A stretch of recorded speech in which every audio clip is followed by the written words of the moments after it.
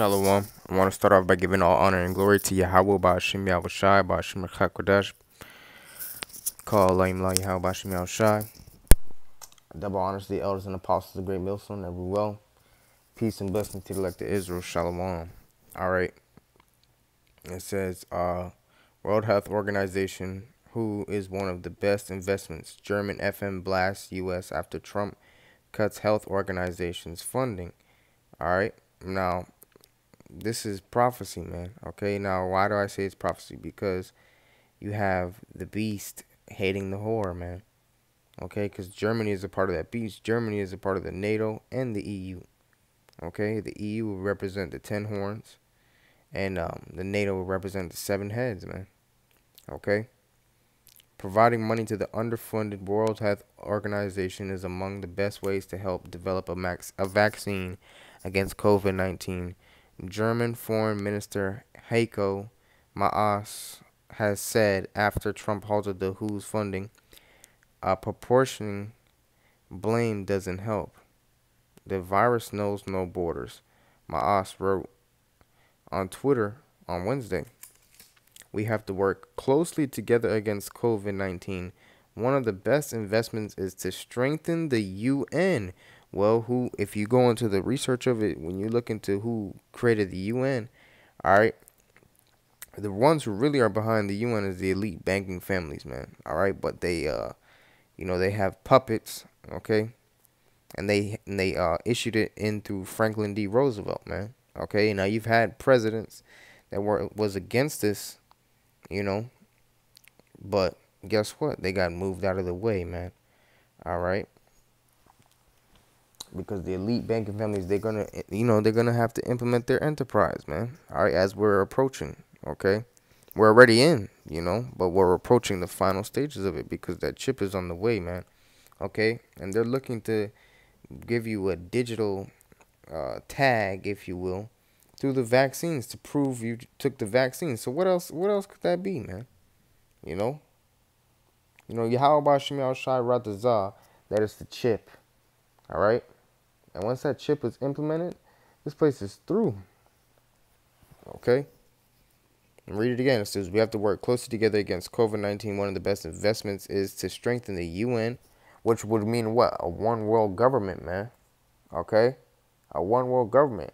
And who wants to establish that? The secret council of the wicked, man. All right? What you people know as the so-called Illuminati. These elite banking families, man. All right? It says, especially the underfunded World Health Organization, for example, for developing the distributing tests and vaccines. On Tuesday, U.S. President Donald Trump said that he had suspended the funding of the World Health Organization pending a review to assesses the organization's role in severely mismanaging and covering up the spread of the coronavirus. It says he accused the UN-led organization of failing to accurately report information about COVID-19 during the early stages of the outbreak. The U.S. had been among the WHO's top donors, contributing $893 million, or about 15% of the agency's current 2-year budget. All right. It says UN Secretary General Antonio Guterres criticized Trump's decision, saying that the middle of the pandemic is not the time for finger-pointing and withdrawing support for the World Health Organization. China's Foreign Ministry spokesperson Zhao Lijian told reporters on Wednesday that Trump's move against the Global Health Agency will weaken the WHO's capacity and undermine international cooperation in the fight against epidemics. We urge the United States to thoroughly fulfill its responsibilities and obligations to support the WHO in its lead and academics response, Zhao said. And you know what also is beautiful about this is not just the beast is going to hate the whore, but these other nations are going to hate the whore, man. Okay? The scriptures talk about how, Gog and Magog is going to turn their back on America. All right? The NATO and the EU is going to turn their back on America. It tells you how the other nations are going to turn their back on America, man. Okay? Everyone's going to turn their back on America. Let me get this real quick. This is Jeremiah 50, starting at verse Oh, perfect. Jeremiah 50, starting at verse, dang, man. You can really read the whole chapter, but I'm just going to go straight to the point. Jeremiah 50, I'll start at verse 9. It says, "For lo, I will raise and cause to come up against Babylon an assembly of great nations from the north country, and they shall set themselves in array against her." Wait, talking about what? Those allies of Russia, man. Okay? The north country represents Russia in the scripture. Okay? It says, "And they shall set themselves in array against her. From thence she shall be taken. Their arrow shall be as of a mighty expert man. None shall return in vain." Talking about the missiles, man. Okay, and it says none shall return in vain because why? The Lord's Spirit is going to be guiding those missiles, man. All right, so even if you have your missile defense system, Esau, over here in Babylon, okay, the scriptures talk about how it's a city of no walls or gates, man, meaning your defenses are outdated, man. Okay, you have no defense pretty much. All right, because in Joel, the 2nd chapter, it says that if it falls upon the sword, you know, it shall not break their ranks, man.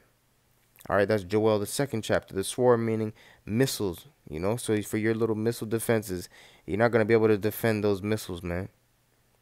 Okay, because Yahweh Shemel Shai, spirit is in those missiles, and he's going to destroy this place. He swore on it, man. Okay, Jeremiah 50, he gave his word. You know, when you go into the word debar in the Hebrew, which means word, it means promise. You know, check that out. Jeremiah 50 and verse 10.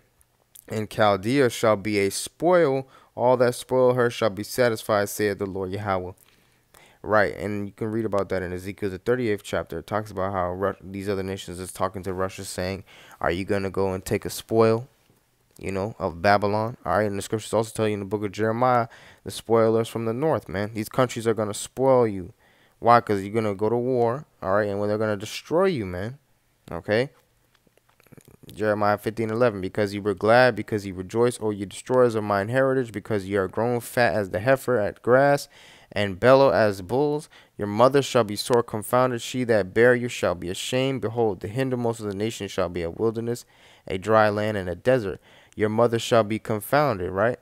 You know, she shall be ashamed of you. She that bare you shall be ashamed of you, is pursuing to Britain, because Britain was the one who America stemmed out of when you go into the history. Okay, let's get that real quick. Revelation 17, going straight to the point. Revelation 17 and start at verse 10. "And there are 7 kings, 5 are fallen, and one is, and the other is not yet come." And the 7 kings represent the 7 heads and it was the Greeks, the Romans. All right, well, I'm gonna try to say it in my best order, I guess. You had Greeks, Germanium Minor, Germanium Major. You had the French, the Spanish, and then you had the British, okay, and then you also had the Romans. All right, so like I said, 5 are fallen and 1 is. So the one that was the Romans, okay, and it says the other is not yet come, pursuant to the British Empire, and when he cometh, he must continue a short space, right? All right, and that's exactly what it was. They had a short rule, a short space. Like it.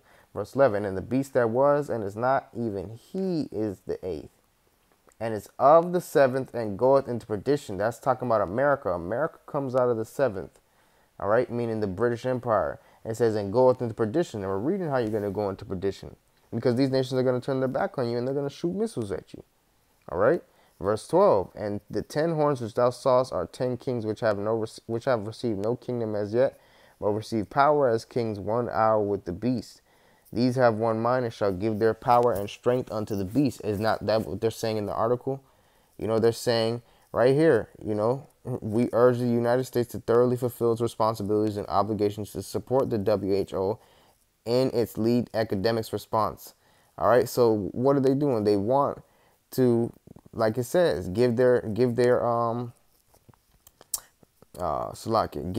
unto the beast, man. You know, they're over here talking about how they should be supporting the UN and the WHO, you know, but that's the beast, man. Okay, that's the beast. If you can receive it, you know. It says, these shall make war with the Lamb, and the Lamb shall overcome them, for he is the Lord of lords and King of kings. And just to make sure, everything's not taken the wrong way, the beast represents the NATO and the EU. Okay? But a part of that beast system is what? Setting up the Wicked Elites program, man. Okay? It says, these shall make war with the Lamb, and the Lamb shall overcome them, for he is Lord of lords and King of kings. And they that are with him are called and chosen and faithful. Okay, right. Talking about the elect. All right. And there's going to be a literal war in heaven, man. Talking about in the upper atmosphere with the chariots, the so-called UFOs, and with the space force of these different nations, man. Verse 15, and he said unto me, I'm going to skip down to the point. Verse 16, and the 10 horns which thou sawest upon the beast, these shall hate the whore, and shall make her desolate and naked, and shall eat her flesh and burn her with fire. Right, so the 10 horns are going to hate the whore, man. Okay, the Lord's going to put it in their spirits to turn their back on America, man. So this is all beautiful because this coronavirus is being a catalyst to many different prophecies, man. And you can see how in this prophecy, they can potentially hate America for this, man. Okay? So, 2020 is indeed the year of prophecy, whether you can receive it or not. It says the U.S. remains the country hit hardest by the COVID-19 pandemic. I'm sure. With more than 600,000 confirmed cases, according to Johns Hopkins University, the Centers for Disease Control, CDC, and Prevention CDC has a reported nationwide death toll of 22,252 on Tuesday. The largest hotspot is New York State, where more than 200,000 have tested positive for the disease. Right. And what's that going to show you? Oh, we need the vaccine. We need the vaccine. And, through the spirit and power of Yahweh Shemel Shai, hey, we believe that that vaccine is more than likely the chip. But guess what? Even if it's not, it's going to lead to the chip. Everything is going to lead to that chip, man. All right? Everything is going to lead to the chip. And this is the perfect catalyst for them to set up their enterprise, because why? They said how there was an article on RT News that said that the basically American government wasn't planning for the economic collapse to be till about 2035. And they said that the coronavirus is rapidly making it come closer, man. Revelation 12:12, ones of the world, and them that dwell therein. Okay, let me get that real quick. Revelation chapter 12 and verse 12. It says, therefore rejoice ye heavens, and ye that dwell in them. Woe to the inhabitants of the earth and of the sea, for the devil is come down unto you, having great wrath, because he knoweth that he hath but a short time. Okay? So Esau knows he has a short time, man. He knows his system is through. That's why he's trying to hurry up and implement this mark, man. Okay? And Bill Gates is a Rockefeller. And he's just trained up to do what his lot was, man. So, hey, that's the point, But I want to get this one scripture, Lord willing, I'll close out. Yep, call Laim Layah Bashim Shai. All right. This is, I'll start at Psalms 101, starting at verse 1. A psalm of David. I will sing of mercy and judgment unto thee, O Lord Yahweh Bashim Shai will I sing. Verse 2. I will behave myself wisely in a perfect way. And that's beautiful because we have to behave ourselves wisely, especially now in the times we're in, man. All right. Apostle Paul spoke about being circumspect, all right, and redeeming the time. I believe that's Ephesians, the 5th chapter. All right. All right. It's a lot. Let me just look and see if it's Ephesians.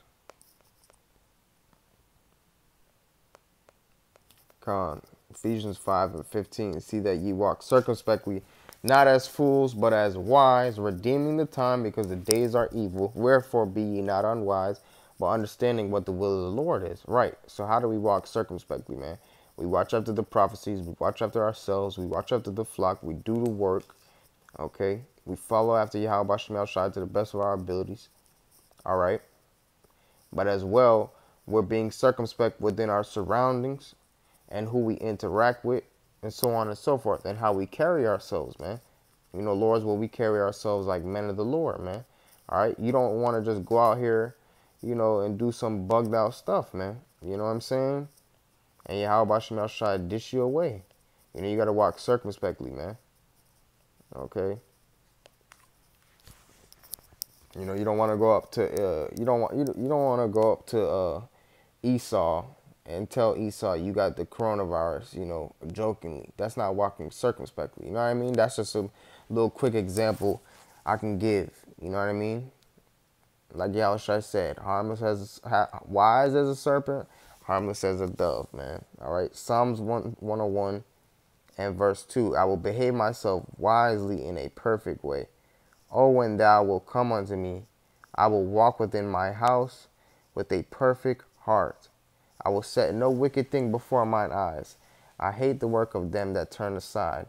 It shall not cleave to me. Right? So for you fallouts, Verse 4. A froward heart shall depart from me. I will not know a wicked person. Whoso privily slandereth his neighbor, him will I cut off. And that's what you do, Esau. You privily slandereth his neighbor. You call us, well, the scriptures call you the accuser of our brethren, man.